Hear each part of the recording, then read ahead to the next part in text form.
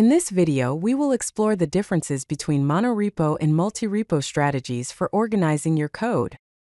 We'll compare these two approaches to help you understand which one might be the best fit for your projects. Let's dive in. Let's define each strategy.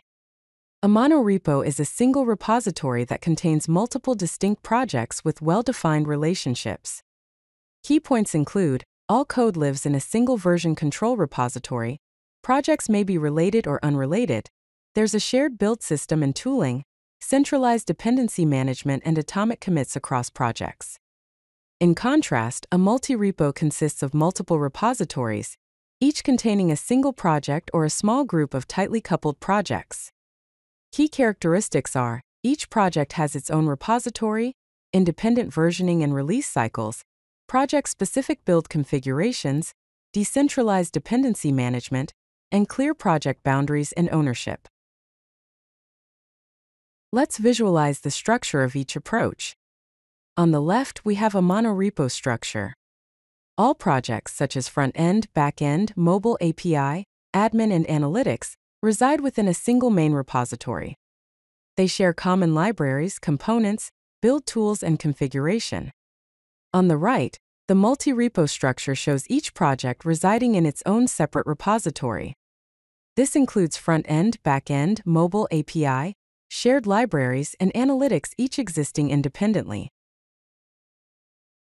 Let's explore the benefits of each approach.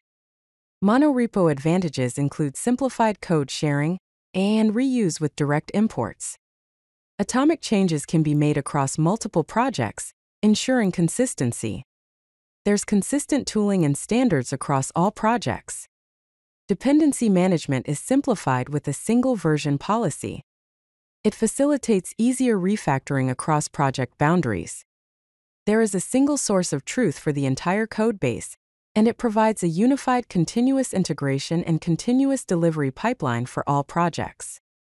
Multi-repo advantages include clear ownership boundaries between teams and projects. Independent versioning and release cycles are allowed. The code bases are smaller, more focused, and easier to understand. Build and test cycles are faster for individual projects. There's flexibility to use different technologies per project. There is a reduced risk of breaking changes affecting other projects, and it allows for better access control and security isolation. Now let's consider the challenges. Monorepo challenges include the repository size, which can grow very large, impacting clone times. Build times can become lengthy without proper tooling. It requires specialized tooling for efficient operation. Access control is more complex at the project level. Continuous integration and continuous delivery pipelines need to be optimized for incremental builds. There is potential for dependency hell with conflicting requirements, and it has a higher learning curve for new team members. Multi-repo challenges include the difficulty in making atomic changes across multiple repositories. Dependency management becomes more complex. Code sharing requires publishing packages or submodules. Maintaining consistent tooling across repositories is a challenge. Refactoring across project boundaries is more difficult. Duplication of configuration and infrastructure code may occur, and it needs a more complex continuous integration and continuous delivery setup across multiple repositories. When deciding between monorepo and multi-repo, consider the following factors. Team size and structure. Larger teams with clear boundaries may benefit from multi-repo, while smaller teams with shared responsibilities often work better with monorepo. Project coupling. Tightly coupled projects with frequent cross-project changes work better in monorepo. Loosely coupled projects can thrive in multi-repo. Release cycles. Independent release schedules favor multi-repo. Coordinated releases across projects are easier with monorepo.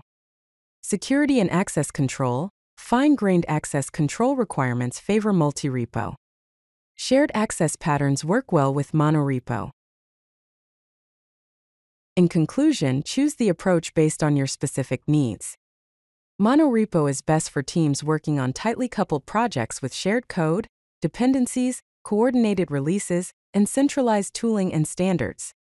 Success strategies for Monorepo include investing in proper tooling from the start, documenting repository structure and workflows, establishing clear ownership boundaries, and implementing automated testing and continuous integration and continuous delivery.